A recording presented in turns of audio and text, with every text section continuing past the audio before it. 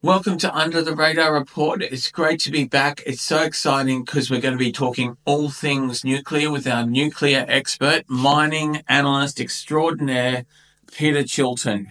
Thanks, Richard. It's great to see you again, and it's great to be talking commodities because we're going to get right into three stocks in particular. But I think nuclear really has been one area where I think you've excelled even your high expectations, Peter, when you picked Paladin back in early 2021 at 43 cents, went up well above $16. Now it's less than half that at over $6. Is this a buying opportunity, Peter? I think it is. The global nuclear industry is having a bit of a resurgence.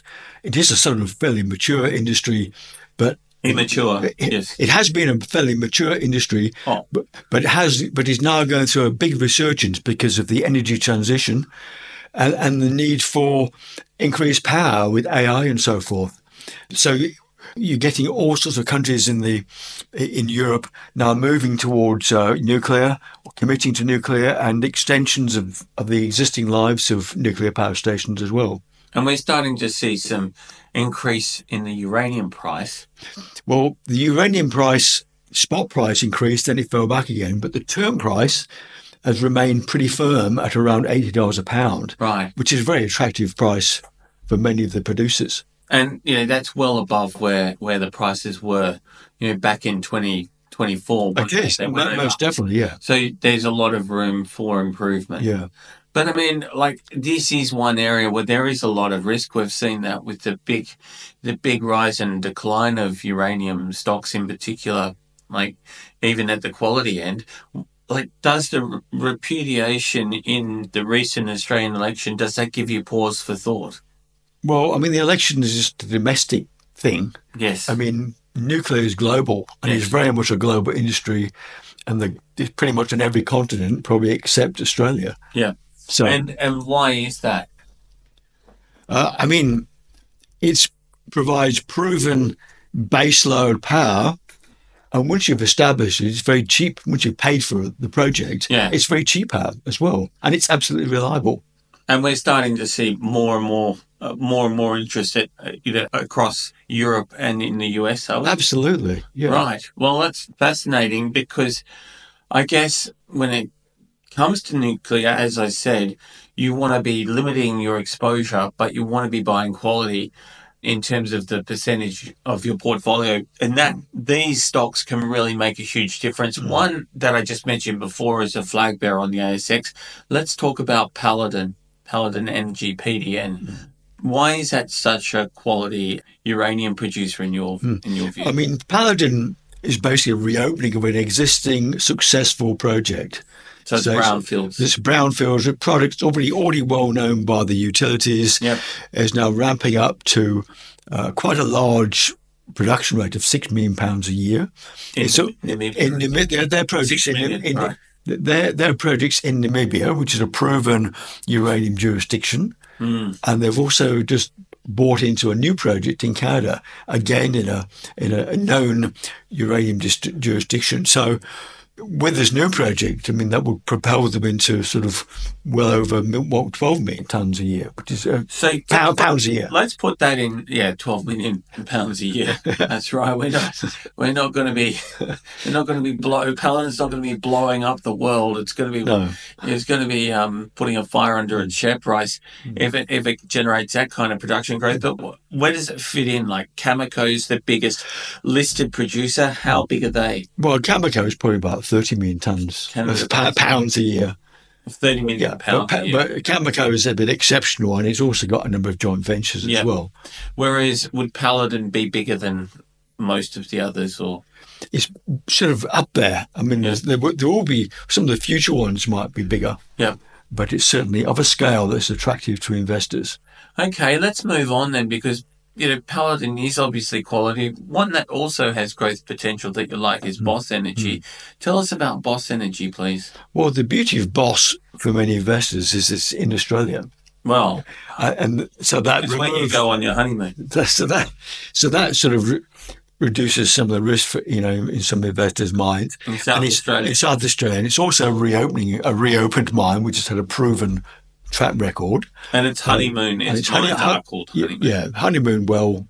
And so how big is that compared to Paladin? That's about ramping up. Roughly half the size. The size? Roughly half the size. Okay. And Both has already got a project in a joint venture in Texas as well. And I suppose the fact they've got some US exposure is potentially positive for the longer term because, one, the US wants to build its nuclear power capacity, expand it.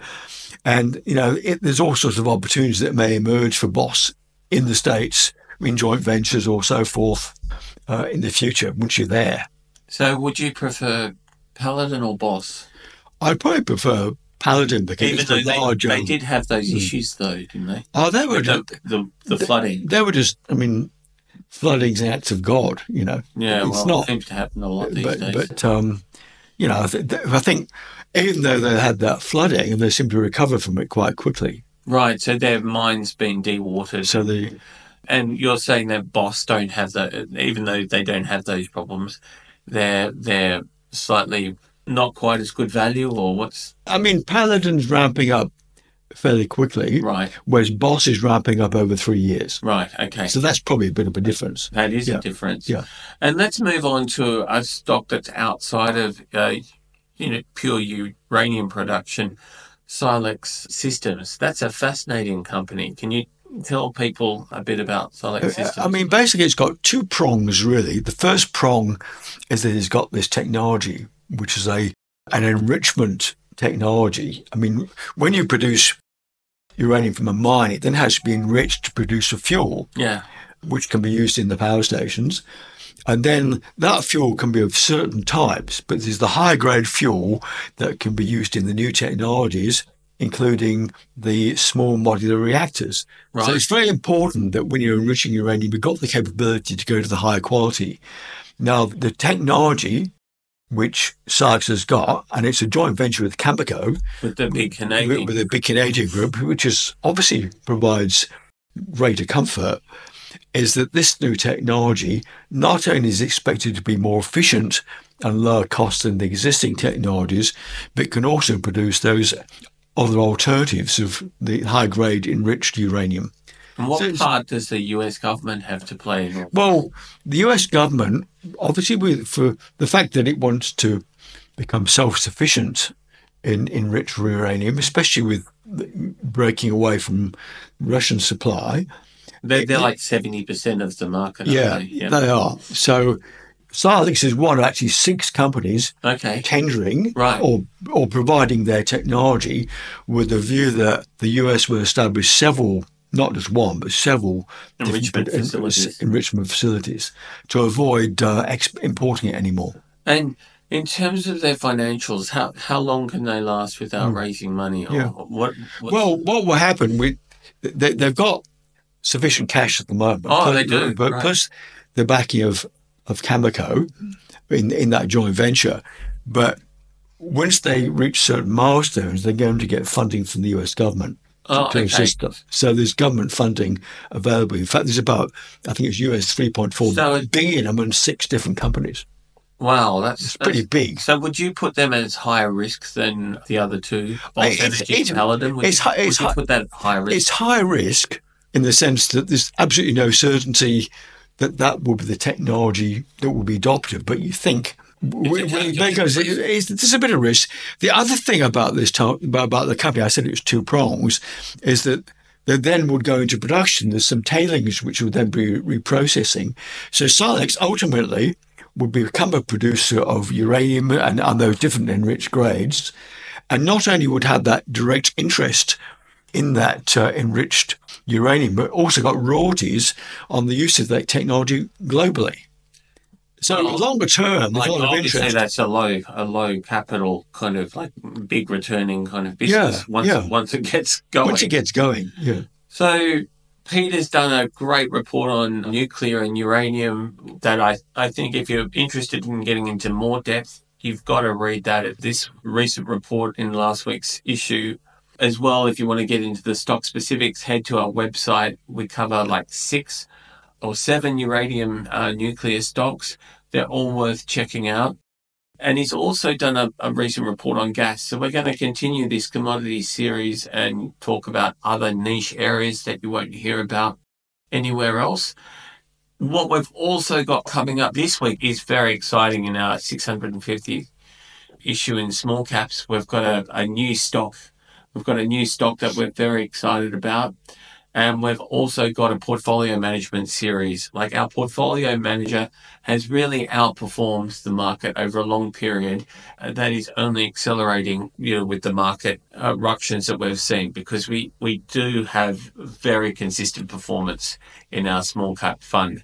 So it was great being a part of Commodities Corner once again with Peter Chilton, and I look forward to talking to you again soon. Thank you. Thanks, Richard.